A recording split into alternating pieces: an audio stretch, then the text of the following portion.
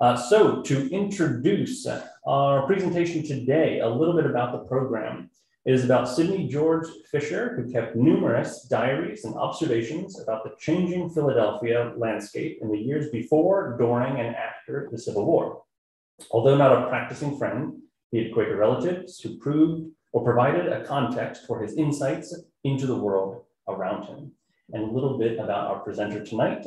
That is Daniel W. Crofts, who earned a doctorate in history at Yale University in 1968 and taught at the College of New Jersey from 1973 to 2014. His most recent book, Lincoln and the Politics of Slavery, the Other Thirteenth Amendment, and the Struggle to Save the Union, was awarded the University of Virginia's Bobbie and John Law Book Prize in American Civil War era history. Dan has recently published essays about Sidney George Fisher in the Philadelphia Magazine of History and Biography and the Journal of Civil War Era. Dan's wife, Betsy Crofts, is a member of Newtown Friends Meeting, and they live in Southampton, Pennsylvania. But we're really thrilled that Dan could join us tonight, and I'm really looking forward to the presentation. So Dan, you can go ahead and unmute and take it away.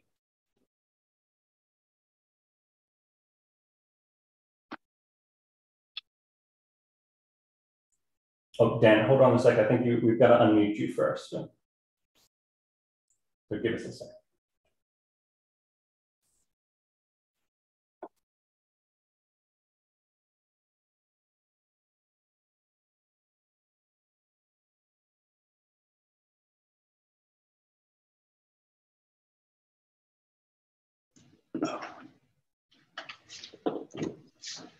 Perfect. Dan, you're good to go. Thanks so much.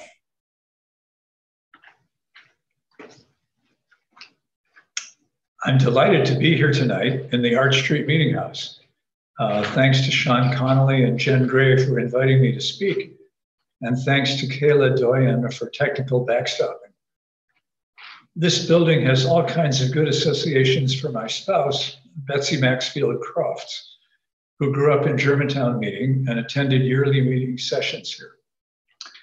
In 1967, when she and I were young and feisty, she spoke out at yearly meeting, urging it to take a bolder stand against the Vietnam War. My focus tonight is Sidney George Fisher. He may not be a household name, but he is the Philadelphian from his era whom we know the most about. That is because he kept a voluminous diary from his young adulthood in the 1830s until the end of his life in 1871. Fisher was a careful observer who always let you know what was on his mind. He recapitulated actual conversations soon after they occurred. He had a knack for pithy character sketches. He encountered and wrote about some of the leading men of his era. Andrew Jackson, Jackson's nemesis, Nicholas Biddle, and Abraham Lincoln. The diary offers many important insights about the Civil War era. The highlights of the Fisher Diary appeared in this 1967 volume, but much remains unpublished at the magnificent archive on Locust Street, the Historical Society of Pennsylvania. To get a handle on Fisher, we first must situate him in the Quaker world. His own life had little connection to the Society of Friends, but Fisher had illustrious Quaker antecedents. He was directly descended from James Logan, the most prominent Philadelphian of the early to mid 18th century, the agent for the Penn family, and a central figure in the political life of the colony. Fisher's grandmother, Sarah Logan Fisher, was the granddaughter of James Logan. She married Thomas Fisher, the son of an eminent Quaker merchant, Joshua Fisher. Joshua Fisher and Sons would remain a family business for the next several generations. Joshua Fisher, a devout Quaker, was born in Delaware in 1706 and moved to Philadelphia in 1746. Before leaving Delaware, he sold his agricultural slaves and brought several household slaves with him. Subsequently, he hosted the Quaker minister John Woolman, who persuaded him that owning slaves was inconsistent with Christian principles. Fisher tried to make amends. He freed the slaves he had retained and set out to atone for earlier having sold others. He tracked down 8 of them and paid to free them and their offspring. Joshua Fisher became a leader in the Revolutionary Era drive to abolish slavery in Pennsylvania. Philadelphia was the busiest port in North America, having extensive trade with other colonies, the British Isles, and the Caribbean. Philadelphia's Quaker merchants in the colonial era were a paradoxical elite. They were cosmopolitans who traveled to all parts of the Atlantic world, especially to England, where they cultivated connections with fellow merchants who were invested in the American trade. At the same time, they remained part of a religious community that was frozen in time. Quaker patterns of worship, attire, and speech set Friends apart. They had relinquished political authority in Pennsylvania when unable to square pacifist principles with the demands of governing. The troubles that poisoned relations between the British government and its North American colonies placed Philadelphia's Quakers in great difficulty. Trade disruptions threatened their livelihoods. As loyal British subjects, they deplored the drift toward armed rebellion. They refused to swear allegiance to the new revolutionary government, to use its paper money, or to pay war taxes. We know a good deal about Sidney George Fisher's grandmother, Sarah Logan Fisher. She was married to Thomas Fisher, a son of Joshua Fisher. Her diaries shed much light on the crisis her community faced during the latter 1770s. She was a faithful attender of meeting, as many as 3 different worship sessions on Sundays. She appreciated hearing messages from those who could speak with power and authority. Sarah Logan Fisher was also a politically sophisticated observer. She counted herself among the loyal Britons who longed to restore the mild and gentle government of the best of kings. When she and others like her refused to place candles to illuminate their windows as part of a July 4th anniversary celebration, patriotic vandals smashed their window panes. She regarded the occupying American forces as dirty creatures and a lawless banditti. In late summer 1777, the British Army sailed up the Chesapeake from the south, threatening Philadelphia. Revolutionary authorities in the city demanded that prominent citizens suspected of being in communication with the British either take a loyalty oath or face prosecution. Many Quakers refused to take the oath. Soon, her beloved Tommy, 2 of his brothers, and many other leading Quakers were rounded up and dispatched to a remote frontier region, the Valley of Virginia.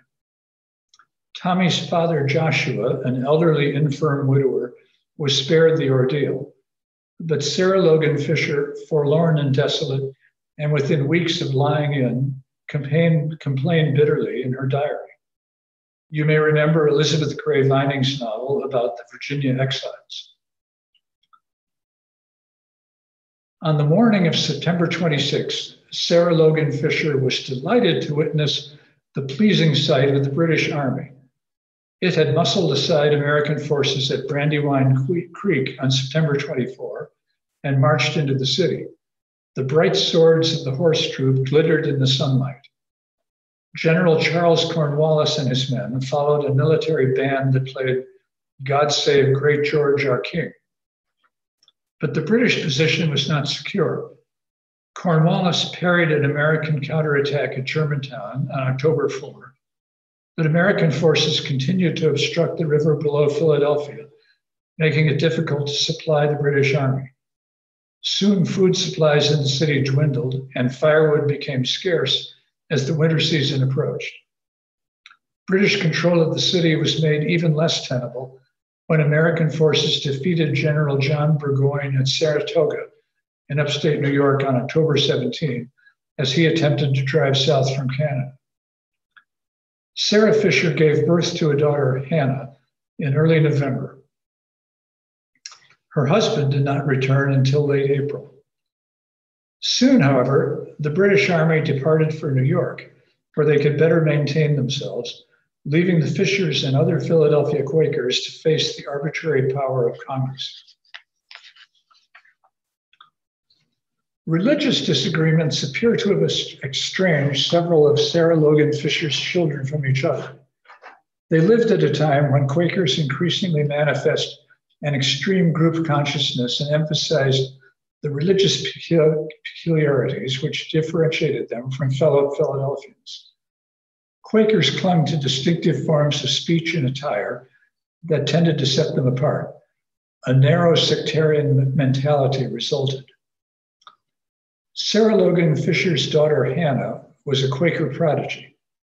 Starting in her teens, she preached in meeting and sat on the front bench with the elders.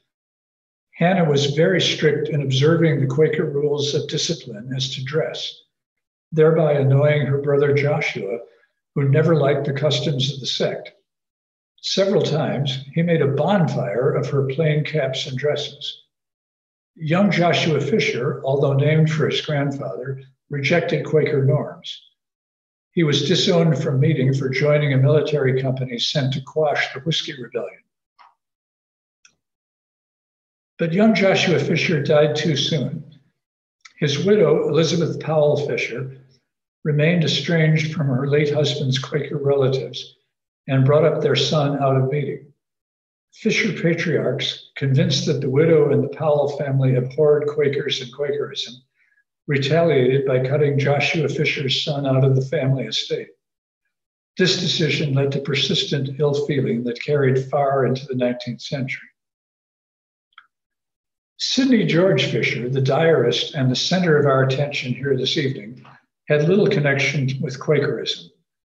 His father, James Logan Fisher, a brother to the disowned Joshua Fisher, married out of meeting. The diarist's mother, Eliza George Fisher from Tidewater, Maryland, was an Episcopalian. Although she emancipated the slaves she inherited, she never became a member of the Society of Friends. She and her husband are buried in St. Luke's Episcopal Churchyard in Germantown. When Quakerism is mentioned in his diary, Fisher describes a system of belief and practice that had no personal meaning for him. His entire outlook was secular. The diary's most extensive commentary on the Society of Friends occurred in December 1838, when he and his cousin Joshua Francis Fisher, son of the mother who had been disinherited, attended the wedding of their pretty cousin, Esther or Hetty Smith, Aunt Hannah's daughter. The event was held right here in the Arch Street Meeting House. And here are a couple of photos, one from 100 years ago and one recent, to give you a sense of where we are right now. The meeting house was crowded, this is back to 1838, by a multitude of witnesses to the ceremony. Hetty and her groom, Mifflin Wister, both were Quakers. The diarist, who had not been to a Quaker meeting for many years, reported sitting silently for about an hour, whereupon one of the elders rose and preached. His delivery was in the sing-song twang of all Quaker preachers. After he concluded, there was another long pause. Wister and Hetty then rose, and each made the usual declaration that they took each other for husband and wife. After another silent interval, the marriage contract was read and signed by the two principals. The wedding party then left the meeting. The diarist characterized the ceremony as tedious, but performed with great composure and propriety. Hetty looked very pretty and was extremely well dressed. She must have been less strict about plain attire than her mother Hannah. So much for Fisher's Quaker connections. Let me shift to consider other aspects of his diary.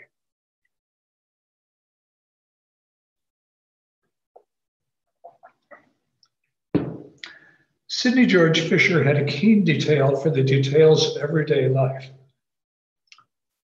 And by so doing, he reminds us how greatly the world of the early and mid-19th century differ from ours. Life in his time was far more precarious than we've come to expect. Hardly any modern medical knowledge existed. Dangerous epidemics occurred frequently. Some people in his era lived to a ripe old age, but many did not. Even within his privileged circle, there was no assurance of longevity. The specter of early death hung over him. His father, James Logan Fisher, died at the age of 31 in 1814. The eldest son, then only 5 years old, remembered vividly the sad spectacle of his mother weeping as she kissed the lifeless forehead of her husband. The young and beautiful widow, Eliza George Fisher, only lived a few years longer. She died in 1821 when she was just 36. She struggled bravely during her last extremity, dreading that her 3 young sons were about to be orphaned. Sidney was 12. One of his brothers, named for his father, also would die young.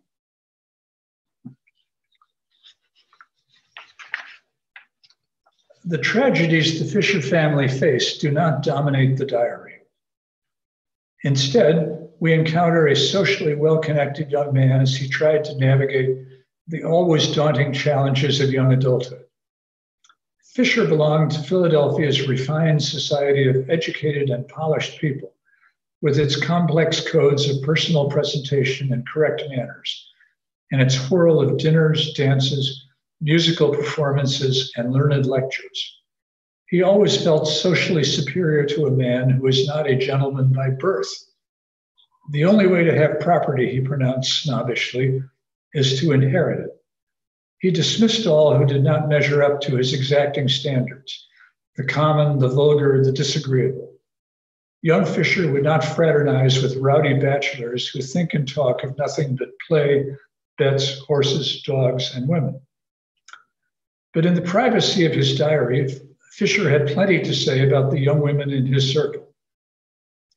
The conventions of the time brought together men in their mid to late 20s with eligible women as much as a decade younger.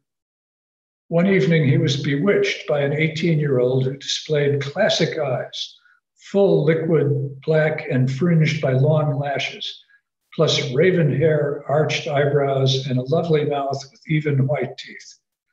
The youngster also had a rich and clear complexion, a full, voluptuous figure, a sweet smile, and intelligent expression. She was both graceful and dignified. The besotted diarist talked to her all evening and told her she was the most beautiful creature I had ever seen. 1 year later, he wrote more circumspectly about meeting yet another very pretty creature, only 17, but with a beautiful figure fully developed and a lovely face. Yet another 18-year-old soon appeared, displaying a beautiful neck, shoulders, and bust. Fisher repeatedly commended Elizabeth Ingersoll, a charming person with a most delightful voice, a graceful, gentle manner, and a very pleasing, intelligent countenance. 6 years his junior, she was always attractive, if not beautiful, and the most agreeable young woman in his circle. Unfortunately, Fisher deplored her father's politics. This was no small matter. Charles Jared Ingersoll, although a prominent attorney and politician, was an outspoken Jacksonian Democrat, which appalled most other well-born Philadelphians. Andrew Jackson's war against Nicholas Biddle and the Second Bank of the United States played poorly in the city where the bank's headquarters were located. In the Greek Revival building, still standing today on Chestnut Street, designed to resemble the Parthenon in Athens. Fisher considered Andrew Jackson a dangerous demagogue who trampled on the Constitution and threatened to take power from the educated classes and place it in dangerous hands. Fisher frequently complained that democratic government enabled the poorest, the most ignorant, the most degraded members of the community to exercise the same political power as the most wealthy, enlightened, and moral. In 1844, anti-Catholic mobs invaded an Irish neighborhood in Kensington, where they encountered armed resistance and burned 2 Catholic churches. The disorder, Fisher surmised, mirrored the French Revolution, when boys and women cheered on the rioters and carried weapons to them. He mused morbidly about how civilization in Europe and America could be destroyed by the eruption of a dark mass of ignorance and brutality which lies beneath it like the fires of a volcano. Fisher and 40 other upscale acquaintances and friends joined a volunteer militia to help restore order and were posted on an all-night patrol near here at 5th and Race as city authorities scrambled to regain control. He found the experience both novel and exciting. For the first time in my life, I had a musket on my shoulder, but he lamented that weak government lacked the power to keep the peace. Politicians who courted popular favor instinctively hesitated to take strong steps to nip trouble in the bud. Meanwhile, Fisher continued to be attracted to Elizabeth Ingersoll, who remained unmarried. They frequently encountered each other at social occasions, and he was tempted. But he was constrained by another insurmountable problem, his want of fortune.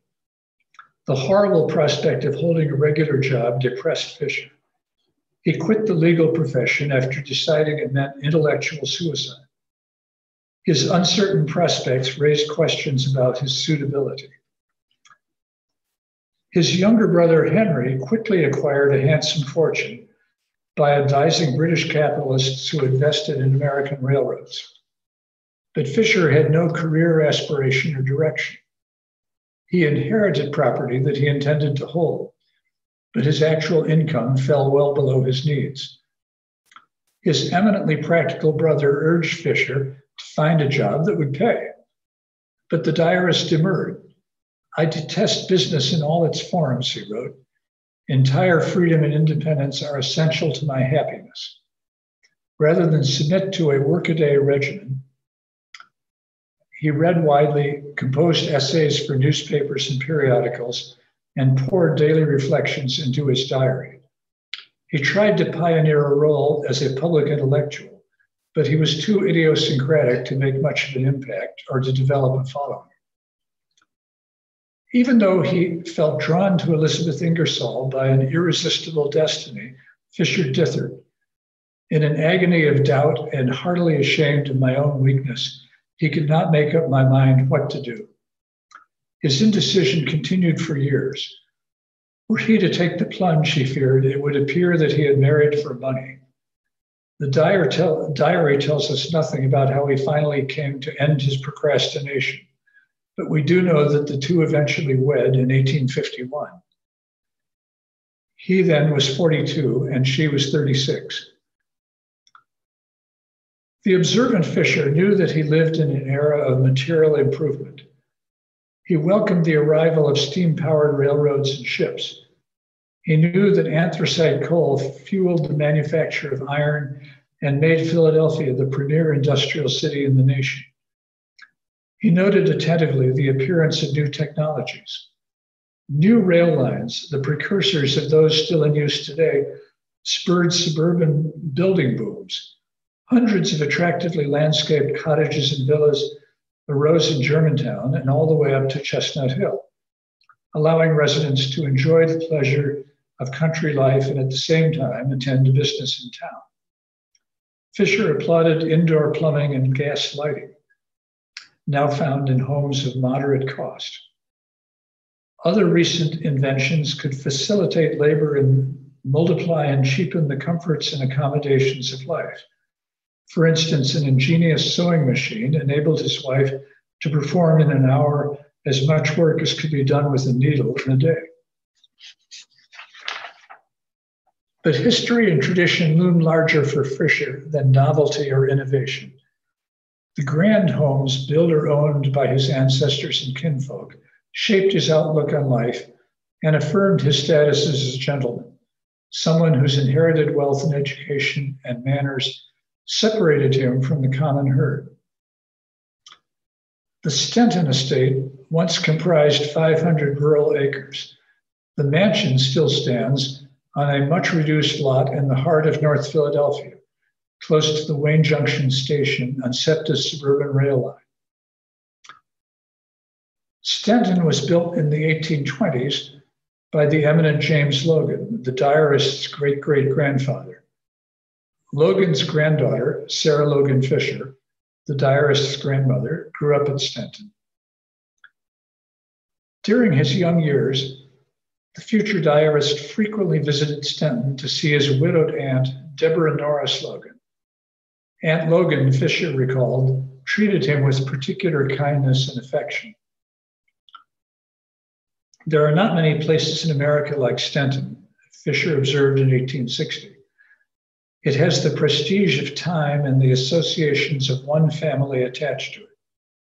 The hereditary ownership of land, he wrote, can visibly connect generations of a family together, the present with the past. Here we encounter Fisher's passion for a social order dominated by a landowning elite. He often complained that the United States had unwisely deviated to empower the propertyless rabble. He imagined that English society and governance provided the proper standard. In England, he fantasized, he would have owned a country estate and been a man of influence. He had no sense of how traditional aristocracies, whether in England or continental Europe, were forfeiting their advantages in the fast-changing world of the 19th century. He instinctively opposed all efforts, whether in the United States or elsewhere, to widen the franchise and lay the foundations for democratic governance. He failed to grasp a key point stressed by his near contemporary, Alexis de Tocqueville, who saw that the opportunities offered by American democracy would enable humble immigrants and their children to prosper and rise. Think of the Kennedy family. A short distance to the north of Stenton, on what originally was part of the Stenton property and now is part of the LaSalle University campus, stood Wakefield, built during the 1790s by the diarist's grandfather, Thomas Fisher, the husband of Sarah Logan Fisher. She was the diarist who wrote about the Revolutionary era. As we have seen, Thomas Fisher was the son of the leading merchant, Joshua Fisher. Wakefield remained in the Fisher family and became the home of Fisher's guardian and Quaker uncle, William Logan Fisher, a son of Thomas Fisher and Sarah Logan Fisher. The diarist described Wakefield as a fine hereditary place, with 200 acres complete with a large old-fashioned garden, groves of old oaks and other noble forest trees standing above a lawn of rich grass. He prized the property not merely from early association, but because it belonged to my family for 3 generations. Wakefield remained standing until modern times, but it was destroyed in a fire in 1985. Young Fisher had a complicated relationship with Uncle William, who took responsibility for his 3 orphan nephews. Fisher came to think that Uncle William had been wrong-headed and selfish and had mismanaged their inheritance. The diarist regretted that Uncle William sent him to the provincial Dickinson College. But Fisher also respected his Quaker-like uncle and his family. They lived on the estate which they inherited. They avoided ostentatious display. Their furniture, plain compared with modern luxury, belonged to those who lived before them. His uncle also had keen insights about the profitable possibilities of new industrial technology.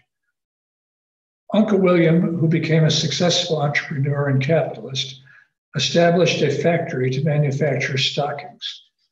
It and an iron furnace out on the Susquehanna River built him an ample fortune. Uncle William recognized that new sources of wealth made obsolete his nephew's daydreams about a landed aristocracy.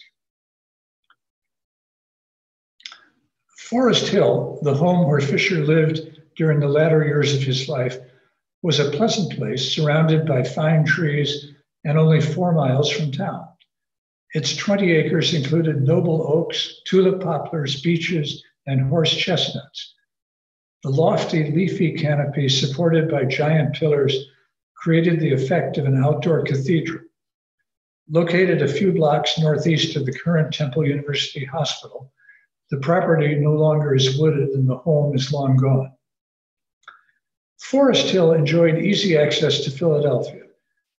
Even before railroads arrived, Fisher could readily drive his horse and carriage into the city after breakfast and return in time for a late afternoon dinner. But Forest Hill did not belong to him or the Fisher family. Instead, it was owned by Charles Jared Ingersoll, his wife's father, who used it as a summer retreat.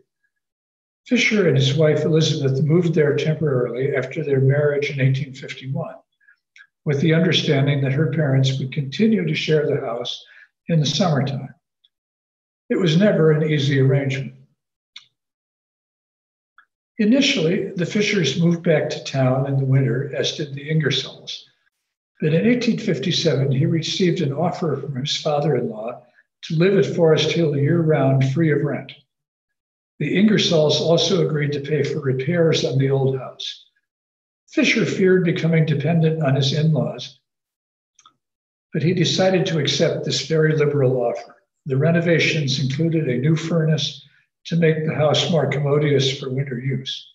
He welcomed the prospect of having his own study and library. He and Elizabeth remained at Forest Hill until his death in 1871.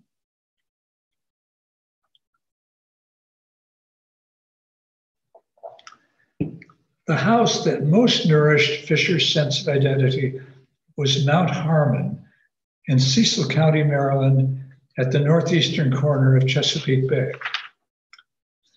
The diarist's mother, Eliza George, had grown up there. Mount Harmon was bequeathed to Fisher after the young mother's death. Mount Harmon still stands today on a hillside, surrounded by the Sassafras River, an estuary of the bay. More readily accessible by water than by land, the property originally was developed as a tobacco plantation.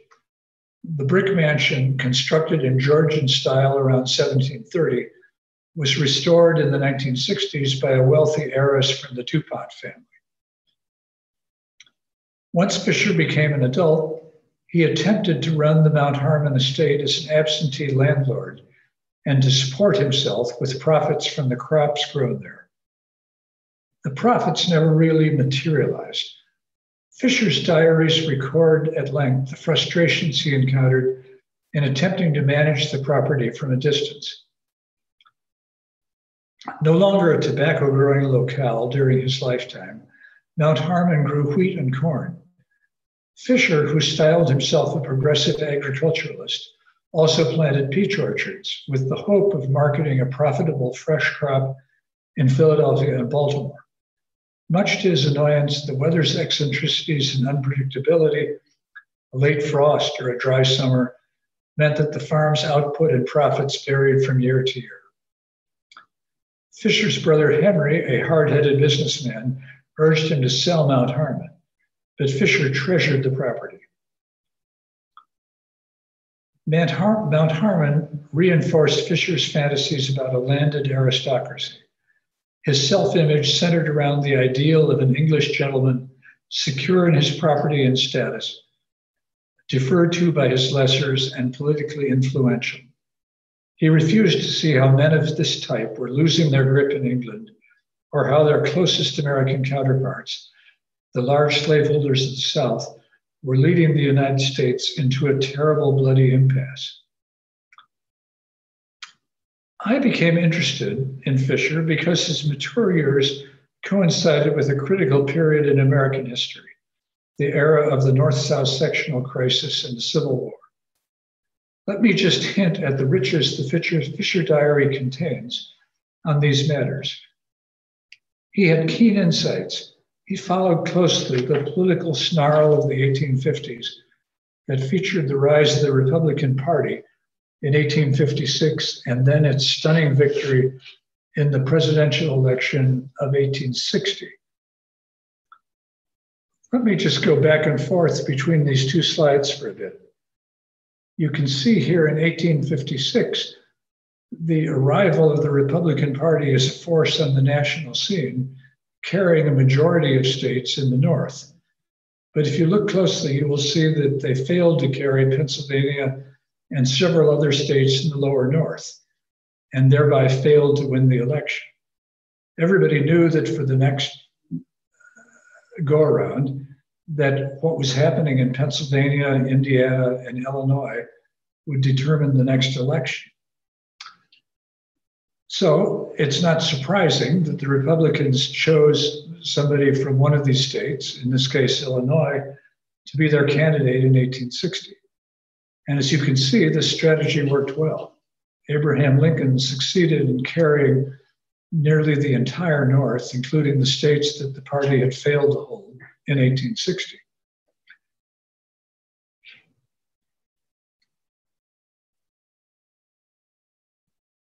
You can see here that if you look at these graphs on the side, that Lincoln carried a majority of the electoral votes, even though he failed to carry a majority of the popular vote. The election was split 4 different ways, and he did get more popular votes than anybody else. Before the war, slaveholders demanded absolute power to perpetuate the slave system. This the North had long conceded. Most white Northerners, even if vaguely distressed that some men claimed the right to buy and sell fellow humans, accepted that the slave system where it existed could not be touched. This was Fisher's view too. So long as slavery posed no threat to the larger national enterprise, it would be tolerated. But Northerners like Fisher resented Southern overreach, a minority imposing its will on the majority. They abhorred white Southern demands to extend slavery and granted additional protections, as manifested by the Mexican War, Fugitive Slave Act, and the abortive drive to make Kansas a slave state. They saw the South as a closed society, where Northern newspapers could not circulate and where anti-slavery politicians dared not speak. Increasingly, Northerners condemned what they called a slave power conspiracy, through which a minority of several 100,000 slaveholders used their power in the Democratic Party to dominate the presidency, the United States Senate, and the Supreme Court, and hold millions of free white Northern men in political subjection. When slaveholders refused to accept the results of the 1860 election, that I still have pictured here, and instead disrupted the Union, they triggered the bloodiest and most protracted fighting in Europe or North America between 1815 and 1914. The cataclysm ultimately destroyed the world's largest slave system. Fisher did not call for emancipation as soon as the war started.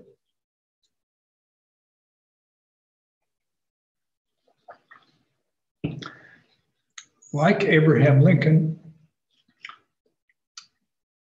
whom he greatly admired, Fisher originally insisted that the purpose of the war was to restore the old Union, not to transform it. It took a year and a half of bloody, inconclusive fighting before Lincoln concluded that the war must become a war for freedom, a war to build a new Union rather than restore an old one. Fisher readily agreed. In 1862, he wrote a book which contended that the government fighting a civil war should not be bound by a constitutional straitjacket. He thereby pushed back against Democratic Party critics of the war effort, among them his Ingersoll in-laws and his rich cousin Joshua Francis Fisher, who long ago before had attended Hetty Wister's wedding with him and who had married the daughter of a wealthy South Carolina family. In 1864, Fisher avidly supported Lincoln's re-election. The Great Central Fair, held in Logan Square to support the U.S. Sanitary Commission, brought the president briefly to Philadelphia on June 16. Note the recently completed Cathedral of St. Peter and Paul. Fisher was introduced to Lincoln at a small private reception. Even though nothing was said beyond the ordinary salutations and shaking hands, the diarist was much pleased. Lincoln impressed him as genial, animated, and kind. His whole bearing and aspect confirmed the opinion I had formed of him. But Fisher had no interest in the post-war efforts to create a truly multiracial democracy, an elusive objective that still remains out of reach and that still demands our support today. He regretted the wrongs of slavery, but he never would have favored emancipation had the South not disrupted the Union and started a war. He embraced the war for the Union, and he came to accept that the rebels who tried to destroy the Union deserved to lose their slaves. But he had no patience for what he saw as the misguided utopian quest to create a society in which African Americans could enjoy equal rights.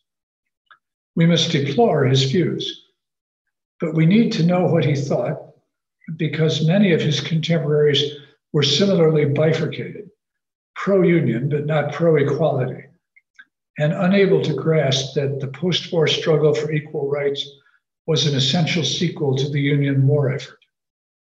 In short, Fisher helps us to see the origins of some of the deep flaws in American society today. Fisher's diaries challenge a well-intentioned modern tendency to celebrate the Civil War as a triumph of moral principle. Americans today find it difficult to believe that most white Northerners only stumbled into a situation where abolition took place, as one historian has written, or that emancipation always was subsidiary to the overarching cause of union. Instead, we crave a story in which those who fully shared early 21st century values led the way. We want to believe that enlightened white Americans saw that holding slaves and practicing racial discrimination was inconsistent with national values.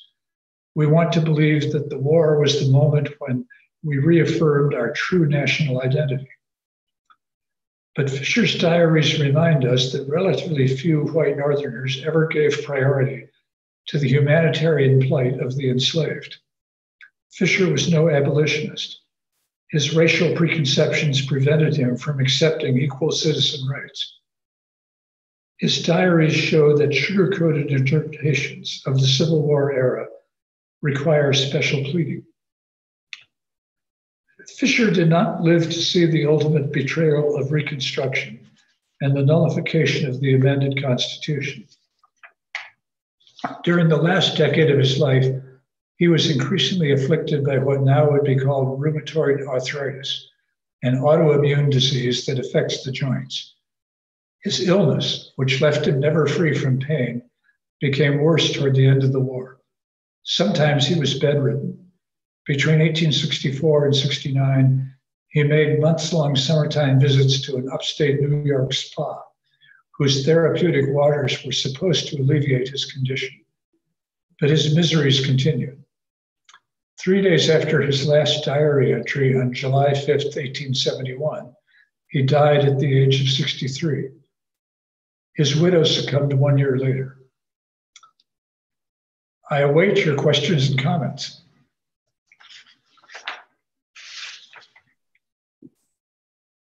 Thank you, Dan. So we've got a couple comments that have come in to the chat with everyone and a couple of comments that came in directly to my chat. I'm going to start with the public comments or questions first. And I think the one submitted by Anita is actually a great place to start because it kind of speaks to this complicated legacy towards Northerners during the Civil War and how, you know, a lot of their writing is used. So her question is, I'd love to hear a bit more about the affordances of using diaries as primary sources for understanding history and the limitations of using those diaries. For instance, I can imagine diaries provide a rich detail, and in some cases, of course, dependent on the diarist, but also present a challenge to historians. So here's the root of the question. How do you have safeguards from having one person represent larger trends, norms, and realities? Well, it's certainly true that I have characterized Fisher here as having a set of beliefs that were widely shared among white Northerners. There's ample evidence of this. The kind of what I call sugar-coated recollection we have of the Civil War is that, gee, you know, people, white Americans finally woke up and realized that holding slaves was wrong, mistreating Black people was wrong, and we ought to change things and fix it. In fact, I'm sorry to say, abolition and emancipation were an outgrowth of circumstances that had not really been predicted or expected in advance. The outbreak of war was a great surprise to almost all Americans. And it's only once the war has started and you get this brutal dynamic of tremendous bloodshed with no end in sight that significant numbers of white Northerners come around to the idea that emancipation would be necessary to defeat the rebels and win the war. And that does become majority sentiment in the North during wartime. But many Northerners remained unwilling to go that far. All of Fisher's Democratic relatives, for example, opposed emancipation. On the broader question of the use of diaries and the selective kind of focus that they bring, it's what might be called an occupational hazard. I've enjoyed, at several points in my career, dipping deeply into diaries. I did a couple of books about Virginia that drew upon the diaries of two obscure white Virginians, but which opened up for me the world in which they lived and gave me a lot of insights into what was stirring down south and how the South ends up blundering into this situation of starting a war, which of course absolutely boomeranged. I mean, the Civil War was designed by the people who launched it to protect the slave system from Northern interference. But nothing could more quickly have ended slavery than the war. So the war turned out to be, if you will, a bit of a suicide mission. I have found diaries have helped me to understand what it was that white Southerners were thinking as they headed down that road. So thank you for both those questions.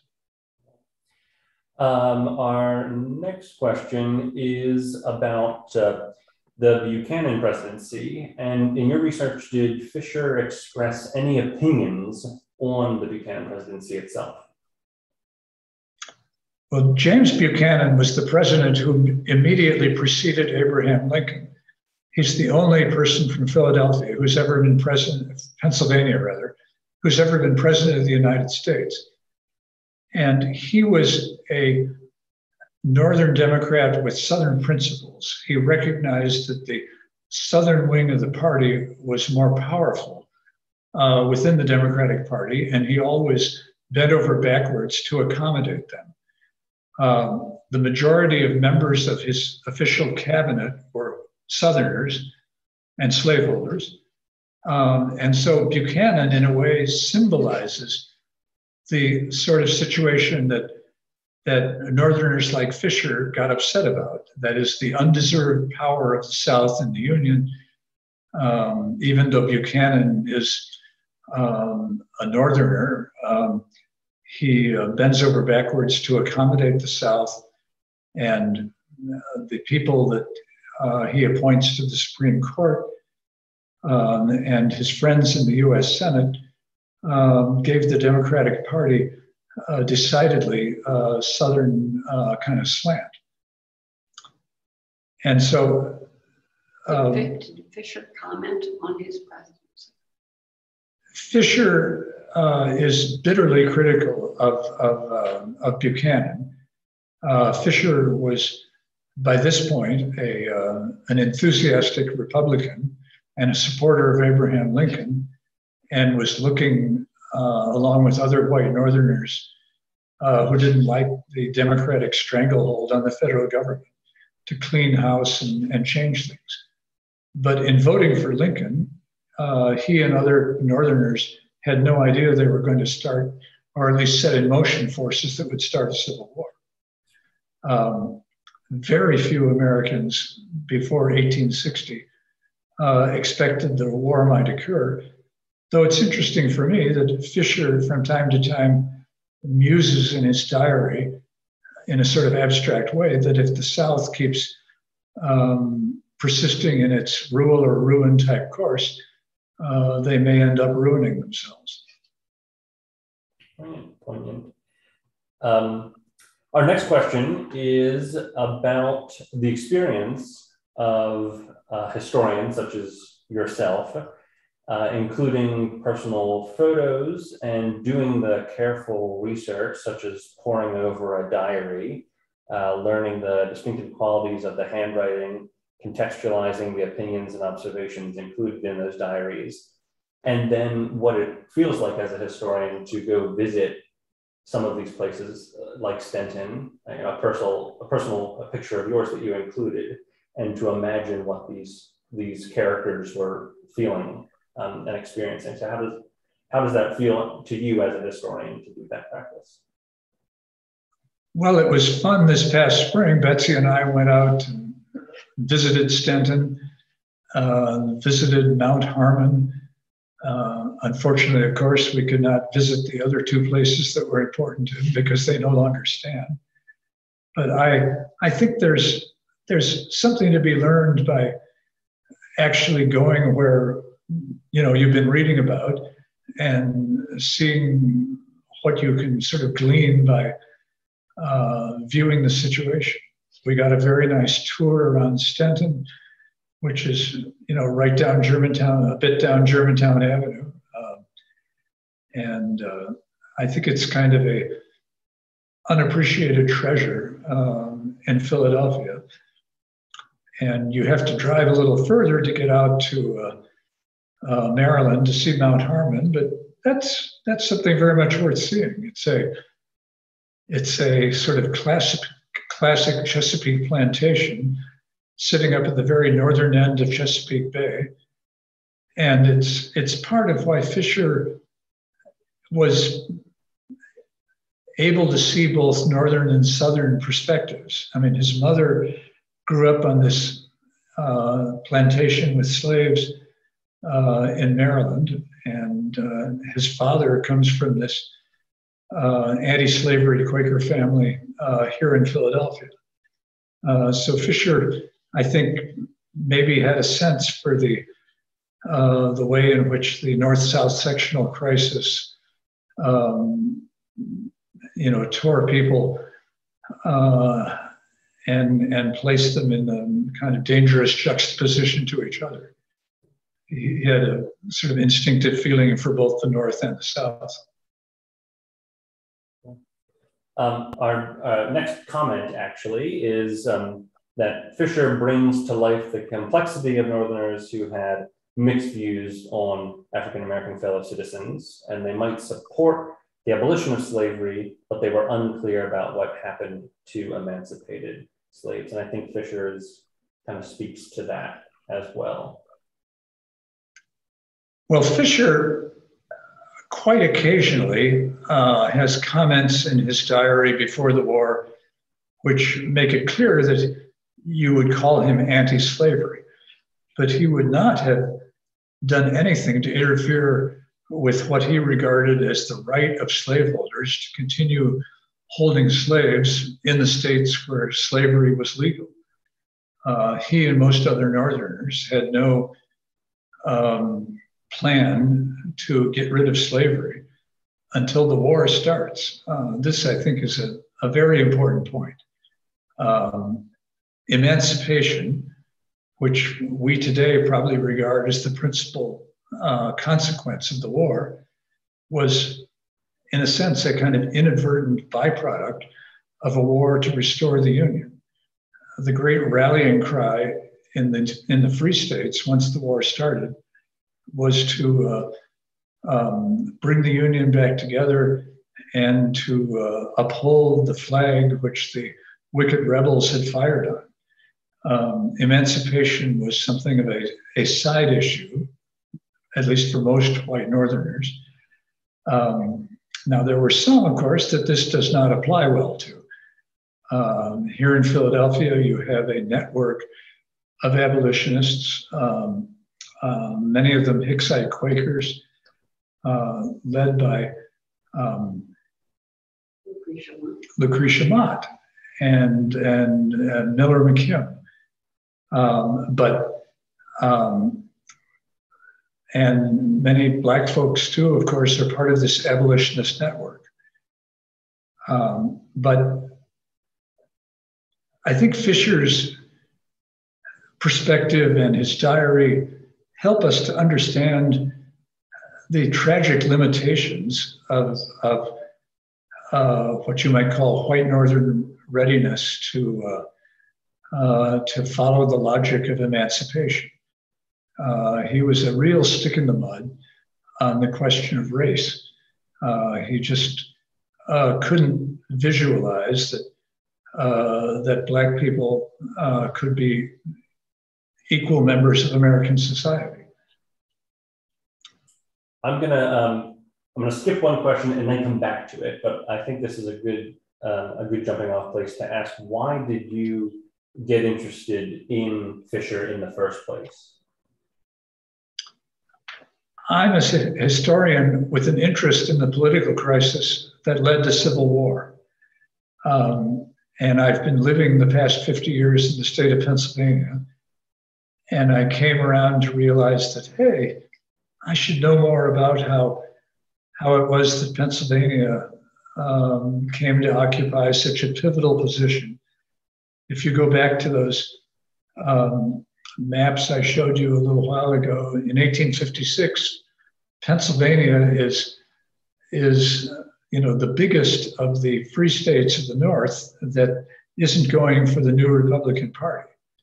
So I was interested in the question of what happened in Pennsylvania between 1856 and 60 that brought the state into the Republican coalition and made it possible for Lincoln to be elected president. And so I was spending a good bit of time down at the Historical Society of Pennsylvania and started getting into the Fisher diary and realizing that this was a somewhat unknown treasure for understanding what you might call the broader question of what it was white Northerners were thinking in the crisis that led to the war. Then the pandemic came along, and it was no longer possible to get down to the Historical Society of Pennsylvania. And I decided I would start working on this Fisher diary and write a couple of journal articles that would shed light on what the Fisher diary tells us about the political crisis before the war, and then another article on what the Fisher diary tells us about Pennsylvania during wartime and Reconstruction. So that's where I am right now. I'm going to jump down to a question that talks to the experience that Fisher had with Lincoln, and imagining that Lincoln had a lot of these meet and greets. And in your opinion, how did he perform, Lincoln, in such environments? Did he welcome the kind of opportunity, or was it just a necessary part of his job as president? Well, any president has to undertake a lot of sort of tedious and routine obligations, meeting people, shaking hands. It just comes with the territory. Lincoln was especially inclined to want to allow ordinary folk who wanted to come and visit him to come to the what was then called the Executive Mansion, and he would take time each day to talk with visitors. So when he was up here in Philadelphia in June '64, I'm sure he met many other people the same day he met Fisher. And I'm sure most of them were, thrilled to be shaking hands with the president. And yet we have some reason to think that Lincoln would have at least placed whom he was meeting, because way back in the 1860 campaign, there had been efforts to try to get Lincoln in touch with Fisher and with Fisher's brother, the rich brother who was the go-between for the railroad promoters, because The Republicans in Philadelphia were trying to get Lincoln to reach out to, if you will, more upscale people in Philadelphia as a means of improving his stature in the state. Lincoln well understood that in 1860, the issue that he had to keep emphasizing in Pennsylvania was the issue of a protective tariff. And so there were lots of messages being communicated and reassurances that if Lincoln became president, he would attend to the interests of the iron industry here in Pennsylvania and make sure that there was a higher protective tariff on British iron. So worrying about details of this sort and meeting people who would help show that he was a good guy on the tariff issue and that he was friends among the upscale types in Philadelphia would be quite helpful. Many upscale Philadelphians tended to look down their nose at Lincoln. They hadn't, of course, liked Andrew Jackson either. And some of them had moved toward the Republican Party. And actually, many former Whigs among the Republican Party in Philadelphia decided in the end to go with Lincoln, not for reasons that would tend to resonate with people today, but principally on this issue of the protective tariff. But I'm glad you asked the question about Fisher and his brief face-to-face opportunity with Lincoln. It's a unique opportunity for sure. Two questions that are kind of related to each other about locations that he lived in. I'm going to start with the Maryland connection first. And the question is, you say he was a stick in the mud about emancipation. Does his diary say anything about other family of his that were there for or against emancipation, or about his sympathetic views, relatives related to his family of origin? There's quite a bit in the diaries about what's going on down in Maryland. Indeed, a whole separate volume has been published that are called his Mount Harmon Diaries, extracted from manuscripts that are fortunately held in the Historical Society of Pennsylvania. There's a lot of often unpleasant insights about the just the pervasive brutality of the slave system, which still existed, at least to a modest extent, in Maryland. Maryland and Delaware were the only slave states where slavery was in obvious decline during the pre-war era.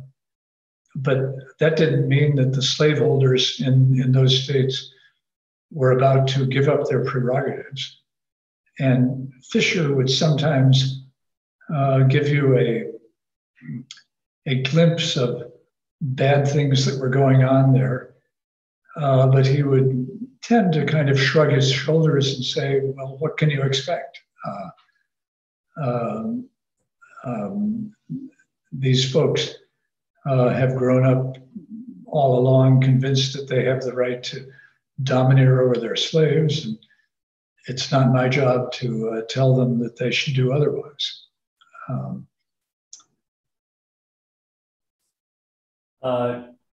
Question, and I'm really interested about this one because I live not far from, oh, I lost it. There it is. Oh, yes. Have you traced what happened to Forest Hill after both of the Fishers died? Because the whole part of the city, nice town, was redeveloped and lost to new users. So I live quite close to there, and that whole redevelopment process is... I'm not quite sure just when Forest Hill went down, but clearly the neighborhood in the area of the Temple University Hospital is now, in the center of North Philadelphia, and much changed from Fisher's description of the bucolic grounds around Forest Hill. Happily, if you want a glimpse of what might have been back then, Stenton still stands, and you could see from the images that I ran that there's still, some nice grounds around Stenton, even though most of its property has long since become part of the city. Final question. I know we've done well with time, but final question is about Quakerism, actually. And did you find that his Quaker relatives had any effect on his writing or adult experience? Let me hear that once again, Sean. Did you find that Fisher's writings were influenced at all by his Quaker family members, past and present, or his adult life at all, influenced by his Quaker relatives? I think it's fair to say that his outlook on life was shaped by the knowledge that his ancestor, Joshua Fisher, had played a prominent role in abolishing slavery in Pennsylvania. So, there's enough mention of that in the diary that I think it was appropriate for me to begin with the segment about the Quakers in the Revolutionary era. But there were clearly limits. Fisher was not, as I mentioned, a member of a meeting. His parents had not been members of the meeting, and even though there were some relatives who were, it does not appear that Fisher had anything like what you would call a spiritual outlook. And so it's another angle here that just jumped into my mind is that his family had some connection to Mary Dyer, the Quaker who had been executed by the Puritans in Boston back in the 17th century. And he remarked several times on the fact that he was descended from her. Awesome. Well, thank you so much. It's been a real treat to learn about this character's life. And so I think we're going to wrap it up. I want to thank everyone for joining us, and a big thank you to Dan for an excellent presentation. Just a reminder that this presentation will be posted on our website and on YouTube. So if you would like to share it with friends and family, feel free to check back on our website later to be able to do that. If you would like to join our mailing list, the link is included in the chat box, or I believe Kayla will be adding that to the chat box very soon. And you can hop on to our mailing list to find out about more upcoming programs in the future. So thank you all for joining us, and thank you, Dan, for a great presentation. Have a great night, everyone. And thank you, Sean.